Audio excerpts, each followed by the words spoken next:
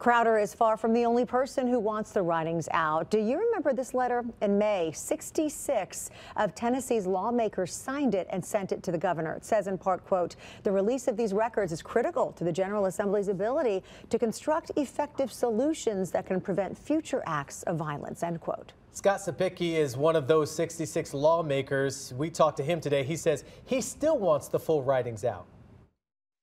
It is like trying to look at the Mona Lisa through a microscope, right? You've got to get the whole picture so that we can understand the exact mentality and state of this individual. We're still waiting on an appeals court about these writings. They'll rule if covenant parents can join the lawsuit, and after that, it'll go back to the judge to decide.